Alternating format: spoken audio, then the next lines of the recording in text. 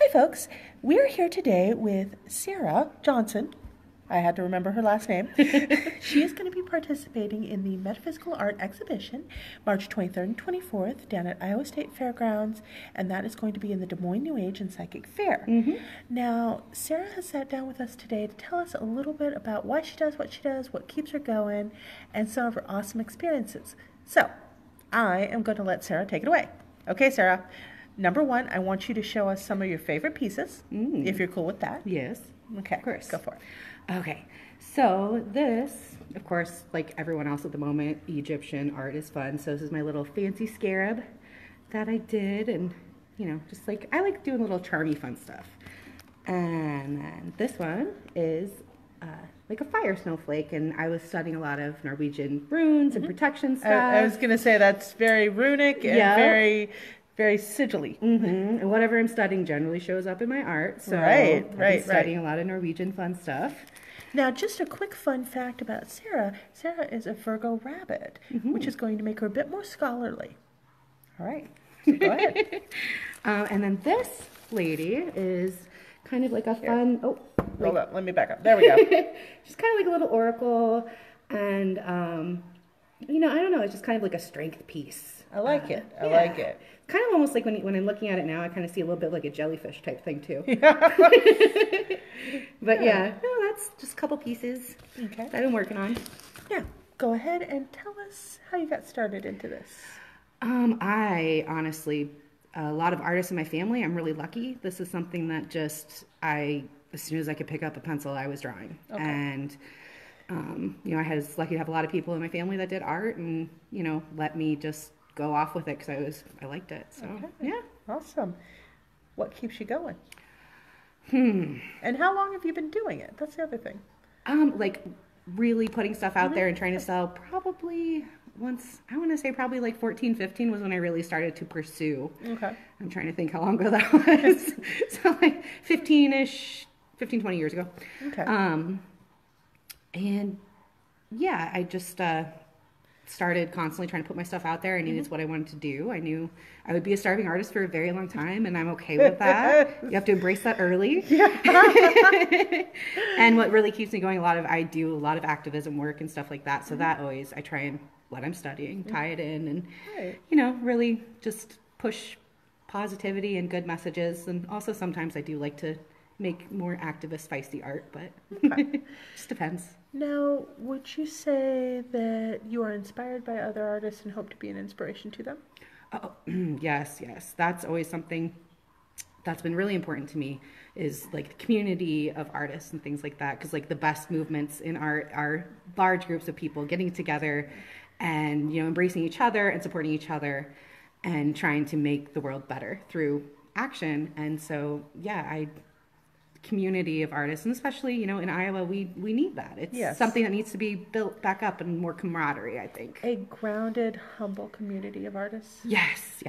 I mean, it's needed, and it's therapeutic too, which obviously we all need therapy. So yes, every single one of us, every day. If you don't, rethink it. If you do not need therapy at some point, or some stress release, we want to know what you're doing. We need let us know. Yeah, we need some of that. But, okay. So, you've had a lot of dealings. I mean, 15, 20 years is a long time to be selling your artwork.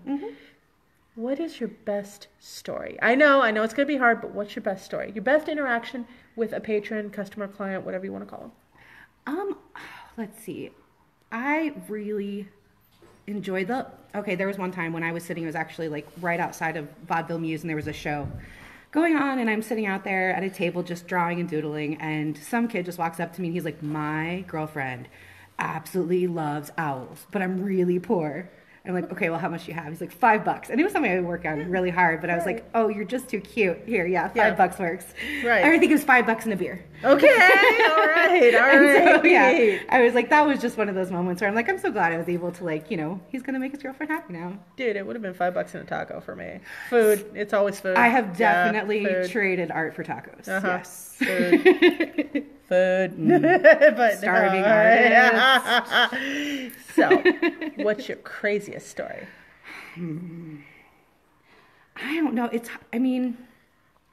it's the art world. Everything's crazy. I You could just know. start. Where do I even begin? Just an interaction with somebody that really it's fun, but you know, it's off the rails. A lot of times my best, weirdest interactions are with children because they come up and they want to ask, questions of like, what's this? And, like, oh, that reminds me of this cartoon or that, or, Yeah. and the kids are very like interactive. But the funniest part is generally their parents don't know what to do. Okay. Because they're very much so like, it's weird coming up to an artist at any point, and the kids don't care. They don't know who you are. They just know you draw pretty pictures. Well, and that's the other thing I really love about the Metaphysical Art Exhibition. I've got almost all artists who are incredibly friendly. Which we can be grumpy too. So We can be grumpy, but for the most part, we're friendly and we really like to give out inspiration and stuff. Yes. And we actually enjoy interacting with the people who love our art. We like connecting. yeah, I mean, we make it for other people. It's not like I'm sitting there making it for myself. Yeah, I know, right? People are part of it, and interaction is great. And have you ever sat down with somebody and they actually connect to the piece you're doing that connects to a part of their life? Yes. And it's like, I love whoa. that. Yeah, right? Oh my gosh. And when they like gravitate towards a piece and it just like, you can see it capture them. And I'm Yes. just like, I did that. Yes! I did. Like, it's such a great feeling Yeah, that's to like, cool. to have somebody be receptive to something that you made. And, the goal was to do that. And so when it really happens, you're like, that's amazing. Yeah.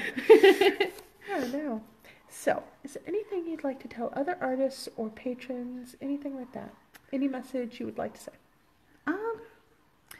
I think for me at the moment, what we were discussing, currently for me, the most important thing that I'm focusing in on with my art is building community between artists, because that can be difficult. We're like herding cats Yeah. a lot of times. So, I mean, that's my focus right now, and what I'm looking forward to working on is kind of getting us all to connect back together, because it's Des Moines. A lot of us know each other already, and just getting it kind of put back together. We need some new life and some new breath. Oh, Dennis has a question. Speaking of owls, which one do you prefer, Hedwig or Bubo? Hedwig. Okay. But he's so noble. Anyway, sorry. I don't know. Bobo, He took a bullet for Harry, man. I do like Bobo. That's Bobo. true. Yeah. Okay, so last part of it. Give us your contact info, and you do commissions, yes? Yes, I do. Okay. You're available for commissions. You're available for custom artwork. Your pieces are available. Where are your pieces available at? Right now, they're here at the New Age shop. Des Moines New Age Shop? Yes. Okay. And this is the only place I got it right now. I'm just kind of hanging out with you guys. So Awesome. Yeah. Well, thank you. That's awesome. Now, do you have them in any upcoming art shows? I do in the metaphysical fair thing that you guys are doing. Okay. But any other ones? No, not at the moment. Okay. Like I said, I'm slowly working my way back in Okay. to things. It takes time. Don't worry, I'll hook you up with Dean. You'll be in a bunch of shows right, by good. then. We'll be good. No, I know all the really neat people in the art world. They're like so cool and grounded Right. and awesome. You're gonna love it. I'm But anyway, no. So contact info. Put it out there. How can people get a hold of you to get your stuff outside of coming here? Do you have a Facebook page, Instagram, anything? I do have a Facebook page, but I don't really put much art up on it. Honestly, my email is the best way to get a hold of me. Okay. Go ahead. It's a music reference, just so you know. X and then Sarah, and my name has an H on the end of it, and then X again, and then Kay, and then X again, like music reference, at Gmail. Okay. Yep, that's me. Awesome. All right. Well, thanks for sitting down with us today, Sarah. It's been a joy, and we love you guys. See you at the Metaphysical Art Exhibition, March 23rd and 24th.